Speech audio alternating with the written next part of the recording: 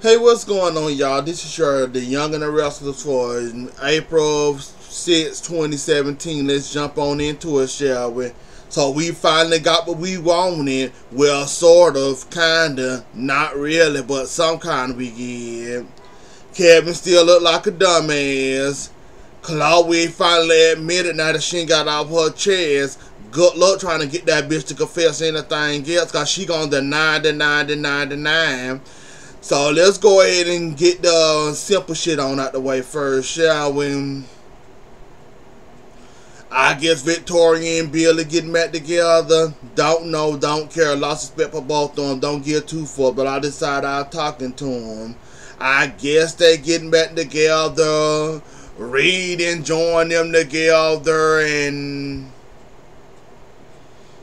now he getting real live music classes, I guess. So now I guess his birthday coming up or whatever that was, as he said, I know that this thing need to get a car, but you know what? I don't really want a car. Basically, he doing what all the other rich kids don't want, basically. Like, he gonna get a car for his birthday or what, and I guess that's where it come down to it. Guess that's what it come down to it, about a car and something else. He said, I wasn't written. Then we get to Ashley and, no, Phyllis and Ravi. Ravi told Phyllis the great news that Ashley taking him to New York with her, and that he gonna have the outfits and blah blah blah, and I guess Robbie don't give it too much pressure. Ashley knows she need this dick and want this dick, but she scared she too scared and too shy to take it. So Robbie, you might have to wind her up and dine her and do whatever you can to get in Ashley pants. Cause look like it ain't gonna be an easy journey for you just to get in Ashley bed. Cause look like she got that shit on the wall. Got 1,000 walls up there and got about 5 locks on each damn door. So you might want to knock them locks down or bolt cut them locks down or whatever you got to do just to get in Ashley bed. Cause you ain't got no easy journey when it come to her. So now let's get to the good shit. So we get the Chloe and Kevin wedding day. The guests showing up. Gloria there, she still being a hard ass, not here for the wedding, but she showed up. She coming in, she kissed him. Hey, how's it going? And I got the car running in case you wanna go. Yeah, my Kevin wasn't feeling that and went down for that. Micah got in her ass about that. I tell her she can't be half of him, she can leave. Then we go back upstairs and we see Chloe and Chelsea up there talking after the rain shower. After Chloe after Chelsea realized that Chloe basically pays you for the dumb ass you are, and you basically deserve all that and more. Chelsea, I want to feel sorry for you, but I don't want to feel sorry for you. When somebody tell you some shit, you need to do some more hard investigating what you did. The only reason you got to the actual damn truth is because you were digging around being nosy and happened to find that ring. I don't know what Nick need to do. Do you a smoke screen? Do a little dance for you to prove that Chloe is not your friend? Chloe can act like a friend, but ain't really no damn friend. But you sit up here letting this helper in your house, around your kids, touching your shit, all around all the memories, all around your happiness. And if you think back even harder than what you was thinking about all them time about the cabin and all that, you think back harder. Wasn't she the bitch that was telling you the best to get over it, move on, put a period, forget about Adam, move on with your life, find somebody else? You don't remember all that though, but you remember all the little other stuff that leading up to Nick coming to you telling you about that damn reaching out tranquilizer gun. Now all of a sudden you remember that. But if you go back farther, you'll see that you should have never let that bitch up in your house, but you let her up in your house leading up to the wedding.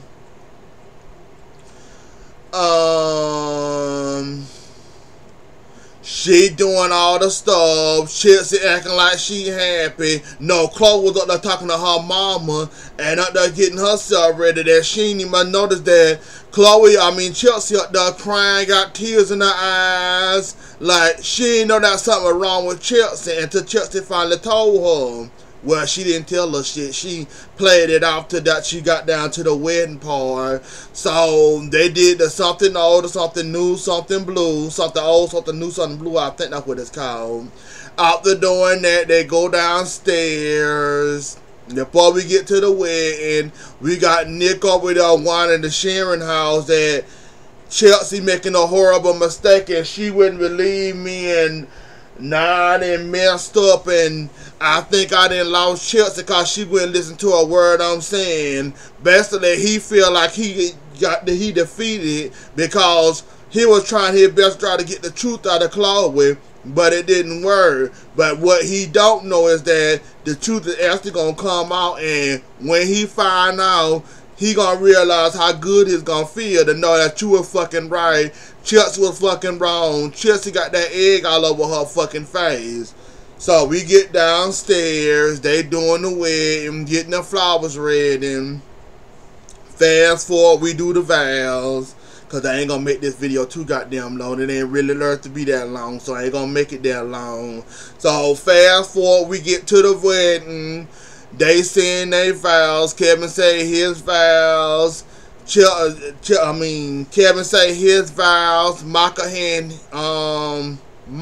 and Kevin, her ring. Chloe ring. Chloe say her vows. Chelsea hands Chloe to put on Adam ring on Kevin's finger. Then after that, I don't know how you didn't notice that wasn't your ring. I don't know how you didn't put two and two together. It took you to look down at the fucking ring to realize that, wait a minute, this ain't none of his ring. Then all them memories come back of you and Adam and what you did to that man, and you went to the damn screen with that bullshit, and then she dropped the ring, runs upstairs. Chelsea, Kevin was finna go after her. She said, no, I got her. Let me go deal with her. It probably because of the ring or something, the vows or something. She made some kind of excuse about the rings or something. So they get upstairs. Her and Chelsea. I think Chloe asked her, why would you do that? Or I forgot how I started or whatnot. But basically, though, Chelsea wanted the truth from her. Chelsea wanted to hear her say the words that, bitch, you killed my husband, you a lying, murdering ass bitch, she said. Chelsea slapped her, good job, I give you the slap, and you charging her, but you should have did more than charge and slap in my opinion. You should have did her the same way she did Adam and blow the Chancellor mission up on her ass. The same way she did Adam, the same way you should have did her ass. But I appreciate what you did there, and you made her admit the fucking truth. After all this fucking time, I wonder do she feel good or not of the truth out of her ass. So somehow they end up fighting after Chelsea got the truth out of her, after Chelsea slapped her and charged her. They end up fighting.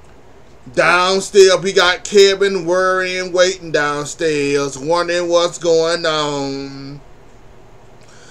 They giving him sweet nothings, tell him nothing going on. She might have, the wedding must have been too much for her, so she went upstairs to fix her makeup and get herself together, then she'll be back downstairs.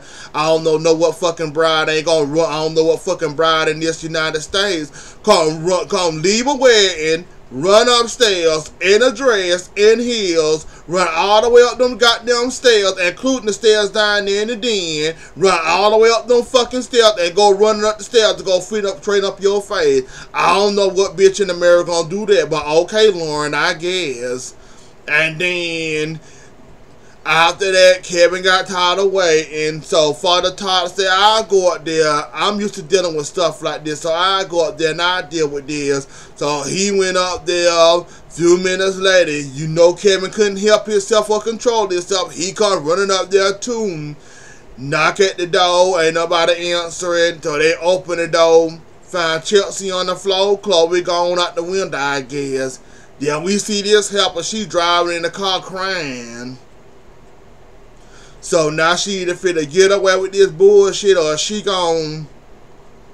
I ain't even gonna speculate what's gonna happen. I'm about to read some more spoilers and see what's gonna happen beyond this point. Cause I didn't read up to this damn point. That's why I knew. That's why I started doing it this week. Cause I knew last week. Cause I knew the truth finally finna come out about damn time. Now I look like the bitch with the escape. I hope they ain't playing that for that bitch to escape. She need to be down like a rabid dog. Just like she wanna Adam down, she deserve to be down.